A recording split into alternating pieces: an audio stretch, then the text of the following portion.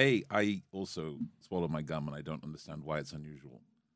People think that I am a loon. I've gotten texts from people I haven't heard from in ages because I said that I swallow gum. Both of you swallow gum. You too cannot control whether or not, if you chew gum, you're going to swallow it. It's not about control. It's a weird idea. It's simply that it can be swallowed, and in my experience, most of the problematic stuff that happens with gum happens with people who do not swallow their gum. Littering, having it stepped on. Thank you. All of those things. That is exactly why. Plus, also, it does you no harm. I mean, I don't know how much gum others chew. I do not chew gum all the time. Try not to look like a cow chewing the cud. But on the occasion that I do chew gum, I just swallow it because it's more expedient, and it does no harm.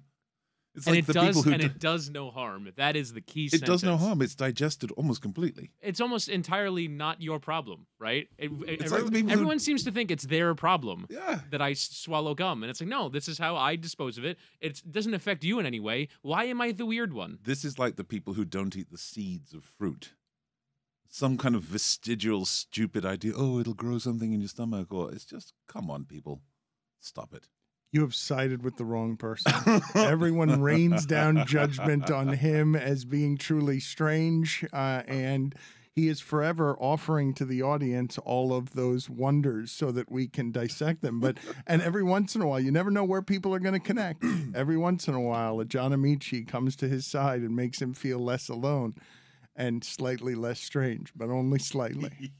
We welcome in John Amaechi from over the ocean because as an emergency, and it took us a few days to get to it, we had to fly him in as our UK correspondent to talk about how it is all of England is burning, and shocked that a 96-year-old woman would die of natural causes. The Queen, I'd never understood any of that, any of it. Please explain to me everything that's happening there, because I've never understood America's fascination with it. I don't understand falling in love with the tapestries and the ornate nonsense of royalty. Yes, it is confusing. I think to start with the Americans' fascination with it, that's very confusing. It's almost like we've ended up with, Hamilton, the play, and the person people enjoy seeing most is King George. And not because he's ridiculous, but just because he's royal, apparently. First thing, I'm trying to do compassion gymnastics here, because some of us know what it is to lose our mother, and it's like it's a wound that never goes away, and so for the family, I sat on a charity board with one of her sons, and for those people, I have reached out and given and sent my condolences, because I think that's real. But this grief Olympics that's going on, just as I was waiting downstairs, somebody's put a tattoo of the Queen on their thigh as a mark of respect, and I don't understand how it is a mark of respect. It's like it's a competition for people to show how pious and full of grace they are in order to show how grieved they are. And I know that there's many people queuing up in 8 or 14-hour queues right now to watch her in state. And I can't speak to the mindset of all of these people. But I don't understand it, because I had met the Queen 5 or 6 times. And she was pleasant and well-informed and instructed and cordial. But we didn't build a relationship in that time, and I've had more of an opportunity to do that than most people. It's like people are mourning the idea of something rather than someone in particular. And that's strange to me. I'm not sure I'm a burn down the monarchy person, though I could happily do without them. They are a tremendous tourist attraction. But to me, this is a strange time where, because I have an OBE, people will be quick to point out, and order a kind of officer of the Order of the British Empire, and people think it's, despite the name, they think that I got this for my participation in atrocities on behalf of the British Empire. It's simply an acknowledgement. It's our way of acknowledging people, just like the Presidential Medal in this country. And I know other people who haven't taken it because of the colonial aspects of our country. But I don't think you have to go that far. I just don't understand how people build a connection with strangers just because they happen to be ever present. And that's probably the biggest part of why she's so popular. She has been the background of everybody's lives. Most of the people have never had a different monarch. It's a strange one for me because I understand the pain that the families are going through. I don't understand the pain that strangers are going through. When you say love with the idea of something, the idea of what? The idea of a time when Britain was more well respected, when we were steeped in kind of, we were the top of the pile, where everything about us as a country was leading the narrative everywhere in the world, where we still had people as property, where we still had countries, other countries as property, now called the Commonwealth, the 57, if it is 57 still left, countries that we invaded and then became part of this Commonwealth. And people lament the fact that seems to be dissipating in front of their eyes. They lament the fact that people are toppling statues of some of the people who epitomized that era. And yet the Queen was such a likable version of that era, far more likable than some of the other characters that we might mention, political and historical. And now she's gone. I think people are worried that it's the beginning of the end, and not just for the monarchy, but for that type of Britain. There are a lot of things that feel like they're beginning of the end in your country. Energy bills going up 80%, inflation crazed. What are the things that you're looking at and it feels a little bit like walls are closing in on you? Well, everybody's really worried about the cost of living crisis in Britain. It's marked that across Europe, some of the countries most affected by the Russian activities, the war against Ukraine, their gas prices have gone up by 18%, 20%. Ours have gone up by 80%, and now multiples of that. It's hard to understand. I mean, this is what happens when you separate yourself from a big bloc, a trading bloc. You end up on your own and isolated and without the buying power and all those other things. It's not just a Brexit issue, but that's a big part of it. I suppose that's coupled with an extreme lack of compassion for people without. A woman, she's a former politician. She came on television, national television, talking about the cost of living crisis, where real 96-year-olds in our country are going to freeze to death over the course of our winter. That is how they will die. Not surrounded by their family, alone in their home, in care homes perhaps, and they will freeze to death because of the cost of living crisis. And the advice that this former politician gave was to bring with her a roll of tinfoil. Is that what you call it, tinfoil? Yeah, a roll of tinfoil. And instructed the country that what we need to do is put that behind our radiator, because that'll solve the problem. It's why this period is so hard for me. We've got 10 days of enforced mourning, where in Britain right now, we can't play fast songs on the radio for 10 days because of compassion for this woman who was dutiful and all those other things, but a stranger to most. And on the other hand, here's a woman, a politician, telling people who are in real peril that they should put some aluminium foil behind their radiator so that they don't freeze to death. Well, let's talk about the state of leadership throughout the world. You and I were talking the other day, and you were ambitious and inspiring in saying, I want my political leaders to be better than me, to be smarter than me, to be not a reflection of me, to be people who lead because I want to follow. Mm-hmm. Yeah, all of that. I want leaders to stop me in my tracks when I start saying that the answer is simple. You know those complete idiots out there who say, if I can balance my checkbook, why can't the government balance their budget? I want a leader who just says, stop stop one moment, and let me explain how incredibly stupid that analogy is, how sophisticated these systems are, and all the levers that we have to pull to make this work. I want somebody who helps to stop me from having stupid, unwell-regarded thoughts, and helps me see how the world is this nuanced and sophisticated place that doesn't have simple levers to make things better. I want leaders who understand the major scientific concepts that are going to drive our success or death over time.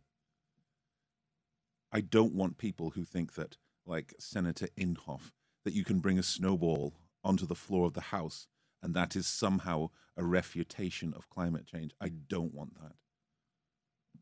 And I don't understand why everybody doesn't want that. I've met a couple of presidents, notably President Obama for me, and I was a bumbling idiot in his presence. And he didn't even try to make me feel like a bumbling idiot. I want super smart people, and there are other super smart people. There are smart Republicans, there are smart conservatives, but they seem to know that utilizing that smarts is not politically expedient for them. I want more of that. I don't want to have a beer with them. I've got people. I have a beer with you. I want people who dazzle me with their intellect and with their ethics. That's who I want in charge. And so what do you make of the state of leadership all around the world where it really does seem like a parade of the worst of us? There is, I don't know who said it, but there's a quote that, you know, the people who want to be leaders in politics are the very people who should never be leaders in politics. It does appear that there is a tinge of truth to that. I hope it's not universally true. I mean, it's poor, right? It's just poor. Poor leadership everywhere. It's the leadership that thrives to self-perpetuate that's so dangerous, I think. Those people who lead in such a way that they can maintain their position, as opposed to maybe I only get 1 term in office, but I put in these things that are really going to make a difference for people, and maybe long after I've been in office, it'll make a difference, but it will make a difference. We need more people like that, surely. People who want to lead not for the power of it, not because it's a steady job, but because they know that there are people, constituents in their community, those who often don't have the means to donate to them, who need their advocacy. Whitty, you weren't in the room when it happened, but he said he had met many presidents, including President Obama.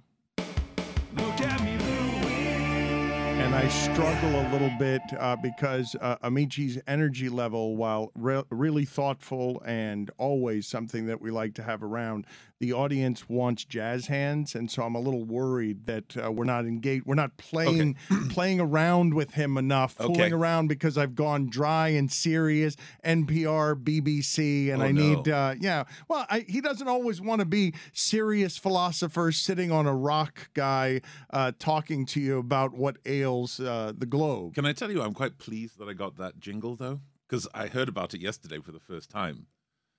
And yes, I'm congratulations here for it. I'm here for it. Congratulations. It's not a jingle, but it's just a sheer mockery of you. What would you call it? I just can't believe that when you went to OBE, first you volunteered that, and you somehow got out from under the guillotine of Look at Me, Louie, while you were saying, by the way, that other people are quick to mention it when you were the one who was quick to mention it. But in the context, so it is important, right? Because in the context of being a black British person, there are lots of black British people who refuse to take their honor. And I haven't. And I remember the day that I got the letter about it, because they send you a letter now so that they can't be embarrassed by you refusing on the day after it's announced. So they sent me a letter, and I remember sitting down with my sister around her dining room table in Stockport and saying, can I take this? What are the pros and cons?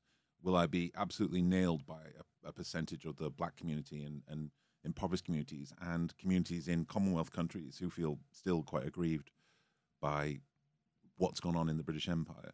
Because the word empire in there, I'm also part of a campaign trying to change the name to the Order of British Excellence, because that's what it should be about. When it's given as an MBE, member of the British Empire, it's given to somebody who's done tremendous work in the community, tremendous work internationally perhaps, but it is still really contentious. I get, something online almost every week from somebody who says, "How can you talk about equality while still being an OBE?" There's so many conflicts though everywhere. John, you have said, famously quoted, "You can't be a part-time man of principle." Mhm. But all of these decisions that anyone has to make, from the car they're driving to decisions like this, where you can't just be honored because you have to make sure that you're not falling on the wrong side of something. Would you take it today? Would you take the same honor today, given the state of your country? Or what would push you to not accept the honor as it exists, as an empire, not as an excellence? Everything that's already happened that would tell me to not take it has already happened. If I was upgraded next week to a knighthood, there's real influence that comes with it. I know it's hard to imagine from an American perspective because it's really stupid, right? But there's real influence that comes with it. That my ability to get into and to talk to people who would not ordinarily want to, and I don't mean just commercially, like in service of my organization, my company. I mean in service of trying to make change. The number of government white papers I've been able to be involved in on duty of care, on a number of them on sports and how we improve to make sure that kids are not abused in sport and taken care of. Things that I could never get into, and it's like everybody on there's got that honor. It opens doors for me to do more things, and I already feel like I'm at the limits of my power. I already feel like I don't have enough kind of cachet and weight to really get to the places I need to. So I don't know. Probably take it. To explain to people what influence means and how you have used it throughout your life, you recently in Charlotte met 3 young professionals, all of whom moved you. At this point, those are the things that give you the greatest blessings moving through the world, right? It's super cool. There is something remarkable about being able to build a connection with people reasonably quickly in such a way that they understand that if they were to tell you things that they might have been afraid to share with others, you would be there, you would like really focus in, and you would want to respond in a way with a solution. And it's not just me who does that. Lots of people do that well. And so I had a day with this organization that I've been working with a lot in Charlotte. And then in the evening, we went to this, like the reward for 3 days of being in a conference is the party at the end. And I, being me, found a table 6 feet from the front door of the place, plonked myself down with a drink. And it just, it's like a reception line, actually. A series of people kept on coming up to me, and the things that they talked about, despite blaring music in the background and weird performances and stuff, were super profound. And there was 3 of them. There's a young man who was struggling with how to talk about himself to his boss, and there was another young man who was a minority in the ethnic minority in the context of his business. Nobody else around him like him, and was full of uncertainty, despite being so evidently brilliant. I hate saying that. People who are so evidently brilliant but just don't know it. So we had a conversation about, this is what I see in you, and it was great. Another woman who was trying to understand how she leads in a way that's authentic to her but still recognizable as leadership, because people always get told there's a certain way of doing it. And even as I sat there, I was like, that's a bloody brilliant party I've just been to. And there were more people, but it's just those 3 stuck in my head. The next morning I woke up smiling about that, because it's like, that's pretty cool. Well, that's where you find hope these days, right? Because it's hard to find it. Yes. Yeah. Is it hard to find it? I think I make it hard to find. In people? It's not hard to find. It's hard to find in the people of authority who are currently occupying seats of power. It is not hard to find other places. Even as I walked over here, I walked past, I don't know what the name of the hotel or bar is, but it's the one that has the drag queens out front, and they were doing their performance, and it was amazing because they took a break from their performance to say, right, so we're just going to take a quick break to talk about the leadership of Florida. And I want you to all join in me as we say a not very nice word about Governor DeSantis. And it's like, even there, on a random street in Miami, and they had this huge audience chanting this, they're making a difference. You may not agree with the politics of it, but they're making a difference. Can you explain to the audience, as you see all of the divisions in politics and elsewhere, what you make of how divided we are? Nobody's going to listen to this episode, are they? Are you afraid of getting in trouble? Or No, is it no, because no, it's too no. dry or too No, serious, because I just think, yeah, it's too depressing, too sociological? all of those things. All of those things. So I hate this conversation about we're divided. Right? I think it's not very nuanced and not real when you look around. So there's often a divide. So I think people are allowed to have opinions. I think opinions are great things to debate. Sport radio is in part about that, right? I like the Marlins. You like the... I'm now at the end of the teams that I know. Not even the Yankees, huh? The Yankees. Are they in the same thing? Yes, they are. Oh, that's bad because I thought Marlins were football then. There we go. Okay, good. I'm on a roll now. This is good. But you can have those debates about, who you think is better and why you think this person plays so well. And I think those are great things. Why I like avocado, why you don't like. These are great things to have debates about. But facts are different. And I know people will say alternative facts and they have their own facts, but there are some things that we know. The earth is not flat. There is not a ring of ice around a disk. Quite literally, none of the laws of physics can operate while that is true. Large masses in space accrete into spheres. Always. The earth is not 6,000 years old. I do not need to denigrate someone's religious beliefs. But that is an objectively true thing because, again, your phone and those computers and nothing that we're doing works if the earth is 6,000 years old. These things are not to be debated. And then when it comes to human beings, the idea that we trivialize human beings and have debates about the validity of the existence of certain types of human beings, whether they be immigrants or anybody else, the idea that we commoditize human beings in such a way that when they arrive in the country, we make policies to move them either to other parts of the country, as is happening in Florida now, or, and if you think you're bad, by the way, in the United Kingdom, our government has just tried to enact a rule that when immigrants come to us across the channel and arrive, they are shipped to a random African country. Think of the compassion of that, knowing the number of people who die in those boats. Their claim is that it will put people off, but when your life and your world is turned upside down in the country that you live in, when you think that your child could be arrested by a religious zealot and forced never into marriage or never to get an education, the hardships of that crossing of the channel is nothing. They will still come. And when they come, you send them to a country that the British government has already said, in Rwanda, they have doubts about the human rights record of them. We're not divided. How is everybody not universally horrified by the idea that when somebody comes who is desperate, we put them on a bus and send them to Martha's Vineyard?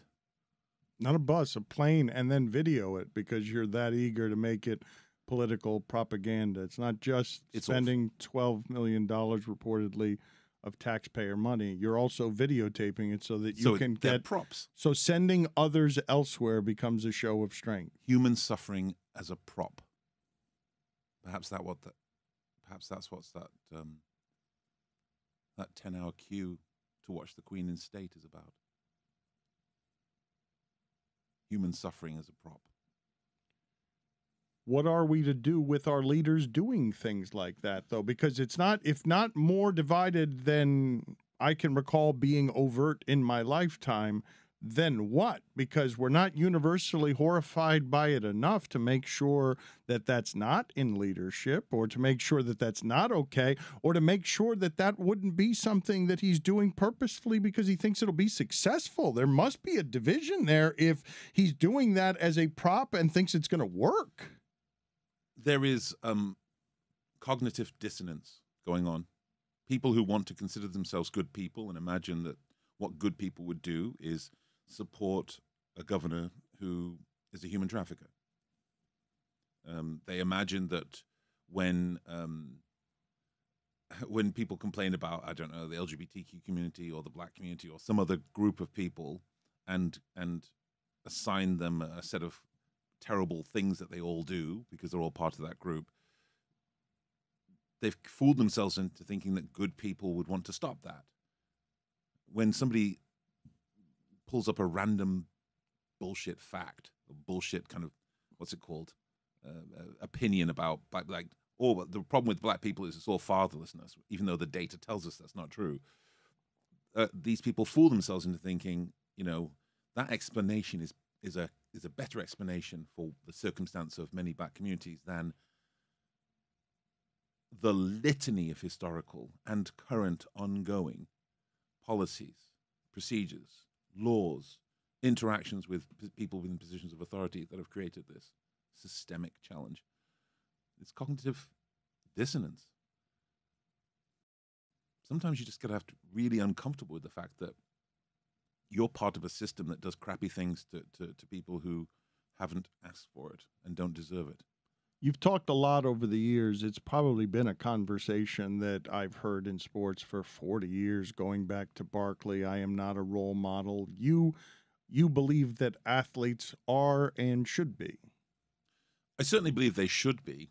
I don't have to believe that they are, because, you know, even on a purely commercial level, Federer, who just retired, see, look at me with sports knowledge, by the way. Congratulations! Thank you. Thank you for that. Were you calling for a look at me I was, there? You were calling, but I don't think that deserves. It's not a look at me. No, it's not there. There's some fanfare, but you do not get a look at me, Louis. I wanted fanfare because for knowing that I know sports now, except for sports teams. But you thought the Marlins were a football team. I did think they were a football team. I was in Charlotte the other day and I saw a cat outside a stadium, and I was like, the Charlotte Jaguars? That doesn't sound right. Is it the Charlotte? Who are they? No, they are the Panthers. Oh, there you go. Well, I can't tell. It's made of metal. I can't tell it's black. Anyway, where was I? I forgot what I was saying now. Role models. that they should be role models, but you don't have to agree. Yeah, you don't have to agree that they are. I don't have to believe that they are role models, simply because from a commercial point of view, Federer would not have got $1 billion, reportedly, in advertising revenue, brand revenue, over the course of his career, if it wasn't for the fact that people looked at him and to a very granular level decided, not only will I follow what this person does, I will wear what he wears. I will smell the way he smells with his perfumes. I will wear the jewelry that he endorses, his watches and stuff. We know that this is, you know, the beautiful thing about being a role model, I think, is the idea that you don't pick it. It's not a title you can claim. It's like those arseholes who call themselves thought leaders. You can't claim to be a thought leader. Other people tell you you are. You can't claim to be a role model. Other people tell you you are. And even if they don't tell you, you have to assume that even for the worst athlete, like, you know, someone like me, super average, there's a kid somewhere who's watching. Even if what they're thinking is, holy smokes, if that guy can make it, then I can make it. I love your description of yourself as an athlete as super average. Super average, a dismissal of how long was your career? 7 professional years? 6 professional years. Is that longer than most? Is that about super average? I don't know what the average in basketball is. In football, less than 3. Is it in basketball? In football, it's about 3 years. Yeah. It's less than 3. You know that because you only get your pension after 3.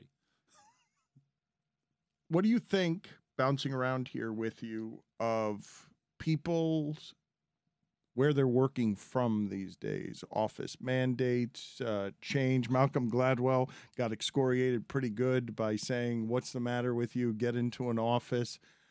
espousing what a lot of people dismissed as an old person's opinion.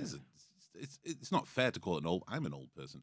It's not fair to call it an old person's opinion. It's just I use the word stupid too much. And I have, much like Trump, I have many good words.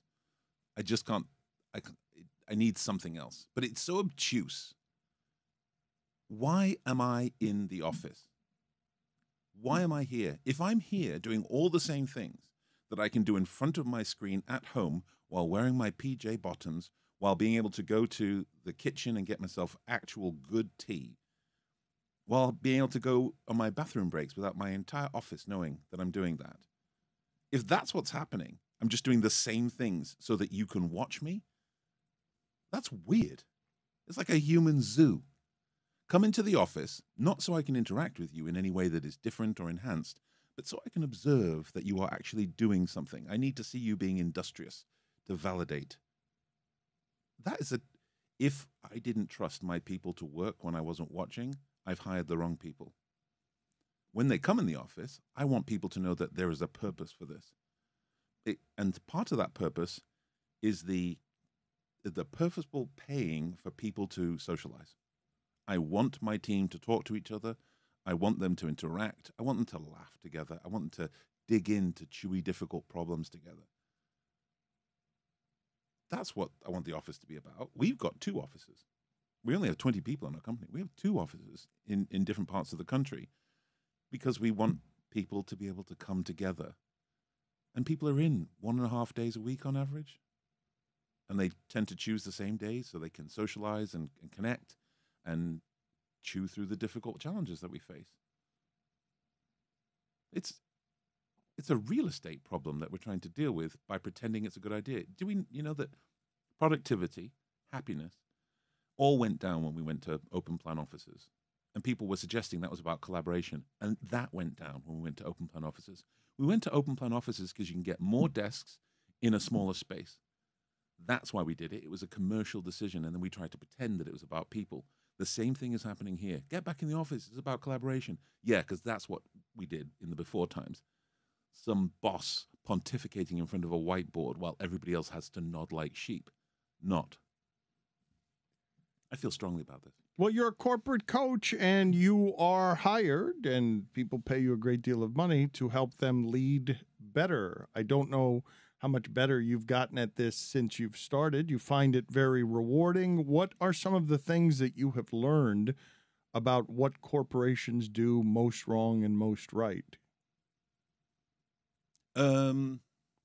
Probably demonstrated very well in the last 3 or 4 years.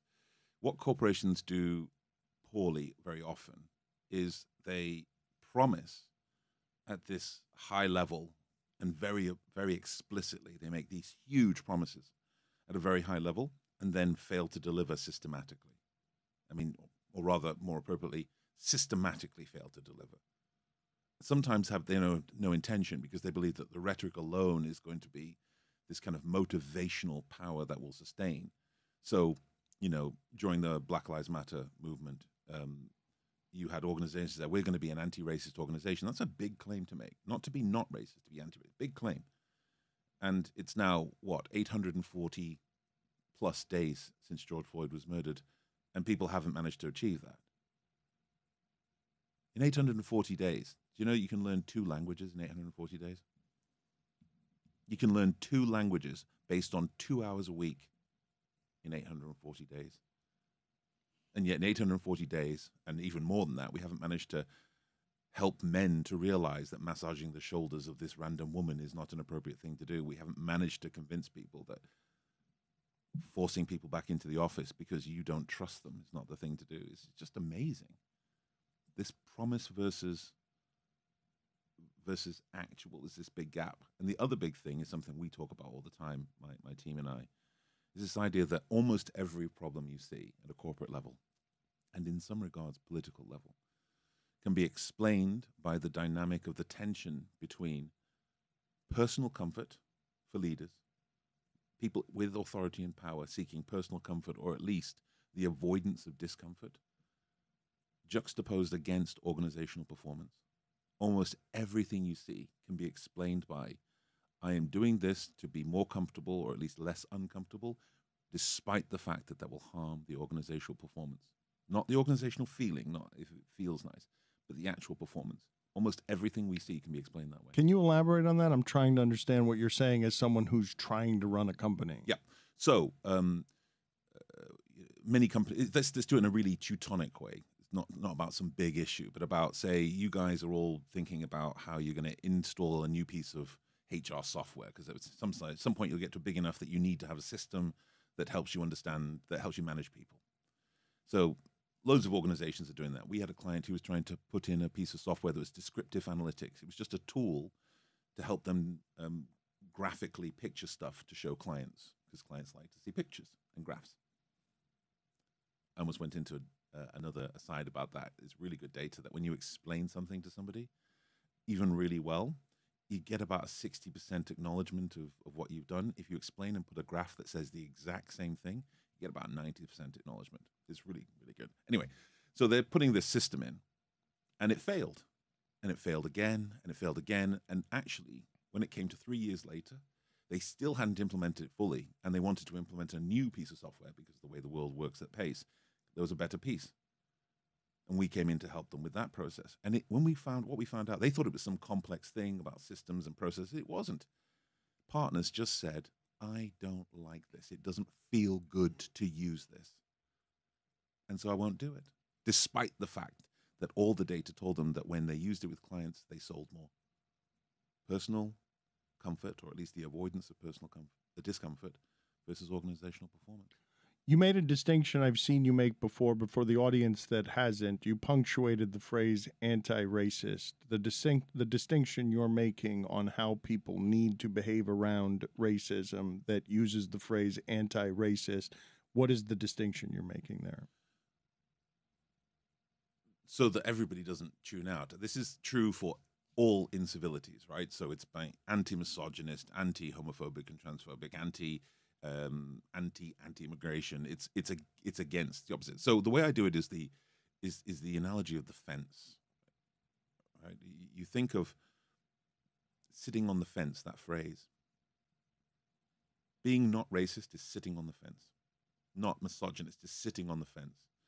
It means that when somebody does something that is misogynist, if it's small enough in your mind, and it's amazing how big things can escalate to, and you can still rationalize that it's small, you do nothing because you don't want to get involved, because you're not involved, because it's beneath you, quite literally, and you would never do it. You rationalize in your head, and you're going to stay away from it because that's what a responsible person does in your head. I am not that. If there is an incivility in this world and there is a fence, I am not on it. I'm on the other side of that, staking my position as opposed to this. But I'm not on the other side hoping that you or Chris or somebody else will solve racism or whatever the incivility is. I am constructing something that will destroy racism with fire. Same for ableism, same for misogyny. You name the incivility, and I'm coming for it with fire. That's what being anti-racist, anti-misogynist is about. The idea that you equip yourself, arm yourself to eradicate this evil. That's where we need to be. It isn't an opinion to think that all black people are criminal or stupid. It isn't an opinion to think that women should be subjugated and quiet and demure and service men at every second. It isn't an opinion, it's an evil. Got to hear both sides. No, both sides is bollocks. The BBC is currently imploding because of that. The BBC is imploding on itself. It is losing credibility as a public service broadcaster because it has this doctrine introduced very strongly by the current government over the last 12 years of impartiality. So when somebody comes on, when they bring a lauded international climate scientist onto BBC, they have to either raise themselves or bring another guest on who says the opposite. That is not impartiality, it is madness. If you get an astrophysicist on who talks about the Earth and planets and how they're constructed, you have to at least say, there are obviously people out there who don't believe this is how it works, and you bring somebody on who says, I found this fossil and it's X number of million years old, and you have to bring somebody on and say, well, of course, not everybody believes that. But that's bollocks. That's not impartiality. Impartiality is about a robust interrogation of the facts and the evidence, and then a robust defense of that conclusion until new evidence, which is well-sourced and independent, comes to make you change your ideas. This happens all the time in science, and that's why people think, I think because of politics, we think changing your mind is a bad idea, but this happens all the time. I remember when I first learned about emotional literacy. There's Daniel Goleman is the kind of guru of that back in the day, and I loved his stuff, and I was certain that his stuff was the ultimate answer. That was it. And then all of a sudden, a few years later, a group of people came up with what they call the 4-branch method, which was a better understanding of emotional literacy and a better way to explain it to the world. And then after that, somebody else came up with a new methodology, and I remember the pain that I felt. I felt actually quite aggrieved when I realized I had to let this go. And I had to endorse this new thing because there's new evidence and it better explains the world. Why are we juxtaposing things that better explain the world against things that simplify, muddy, and otherwise treat us as clowns? You actually struggled with getting attached to a thought and new information. I think of you as someone who's perpetually learning, not stubborn about knowing what he knows. No, perpetually curious, that's for sure. But sometimes you come across something.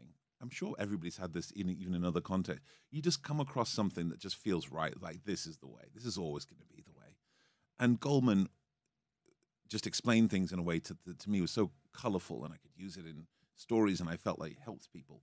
And then I remember I was actually sat at UCLan, the University of Lancaster, which is a university with a bunch of other psychologists, and I was talking about Goleman, and they were saying, I remember being sat in this room, and they talked about the 4-branch method, and they said I should really look into it. Really wonderful, kind way of doing it, not you idiot who's not up front with all the new things that are happening. They said, you should really look into this. And even in that moment, I was like, there's something that you're saying is better. These 6 eminent psychologists. I went away, I looked at it, and I just sat there like, oh my God. How long have I been spouting the old stuff when there's new stuff? And I was like, but I really liked it. And you just have to let these things go. But it makes sense, though. I do believe that a lot of what is happening in all the countries right now is a refusal to budge from what has always been your position, no matter the new information, a rejection of new information. It is hard, isn't it? Because we do like to take information and make it about us, integrate it into part of our person. And so when we move on, when new information comes in, new evidence that changes that, it's like we have to actually change ourselves. And that can be hard. Many people listening to this will struggle with the pronouns thing. And I like to consider myself properly woke. I think that's an appropriate thing to be, especially given woke just means interested in social justice, right? Or awake. Or awake, which is also good. And it's not a new term, by the way. I gave a whole speech on this the other day, but it's not a new term. No, please take us down the path. Go ahead. No, take us down the path of whatever the items in that on a prepared Amaechi speech were on you got motivated to attack just the word that's been weaponized. Woke. Woke and cancel culture were 2 terms that were being used in this organization. They said, "Can you help us with?" Because we're really struggling with this. I want to hear your thoughts on this. Forgive me. Not new. It first appeared in the New York Times. I don't know the date will escape me, but it was in the 50s. And it was an essay that was written in the New York Times. And even before that, there were beat poets who were using it in Harlem. So it's been around for a long time. It's not new. So people's critique of it as a new thing that's, politically correct is incorrect factually. So, but the reason...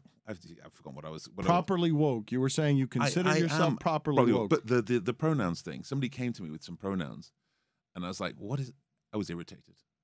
I think it was j'ai, and I was irritated because I don't know what that means.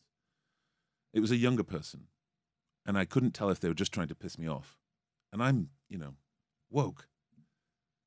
But then I suddenly realized I just have a choice. Do I want to build a relationship with this person? Even fleeting. And if I do, then I use them. And if I don't, then I don't. That's it. That's how boundaries work. I don't know if it was you I was talking to. No, you're talking to Amin about this. You and Amin, both of you drunk. Both of you drunk. That was a good time. I did not feel good this morning for my meeting. I did not. I did not feel good. I have not felt good for a while. Sad I missed this. Oh, tequila head. It was a fun night, but yes, he and Amin went down a rabbit hole parsing what it is to make boundaries, or the mistakes people make when they hear the phrase, I'm going to place a boundary here. Yeah. Boundaries are important. People should use them, but people need to understand what they are. Boundaries aren't about other people. They're about the individual who's making the boundary. So when I say this is a boundary of mine, or when I declare, or when I just know to myself that this is a boundary, it doesn't tell that you, Dan, or you, Chris, or anybody else how you can behave. You can do whatever you want. The boundary simply tells you how I will react to what you do. And so when somebody lays on me their pronouns, they're asking me to use those. I don't have to use them. But they will have a boundary that says, if you choose not to do this thing that is so simple, there will be a consequence for that. And that consequence will be a reduction in trust, a slower window for building a relationship, if it's possible at all. People critique me on Twitter all the time because I block people. Not mute, block. Because I have a boundary. If you come onto my timeline and you're uncivil, or you say things I think damaging to other human beings, like things that will really hurt them, then there will be no discussion. There'll be no debate. You will be blocked. I can't stop you from coming on my timeline and doing that. But I can tell you what the result will be. Every time that video I did for the BBC a couple of years ago about white privilege, or the other video about being an anti-racist, every time that pops up, a horde of people come to my timeline and start just vitriol. And I think they think they're doing something. But all they're doing is flagging themselves for me to block them, because that's my boundary. John, always good talking to you, always good spending time with you. Now people understand why the first 10 minutes of this were a little sluggish. They are sopped in tequila, and then you switch to rum. It was a bad idea. Good seeing you, always good seeing you. Thank you.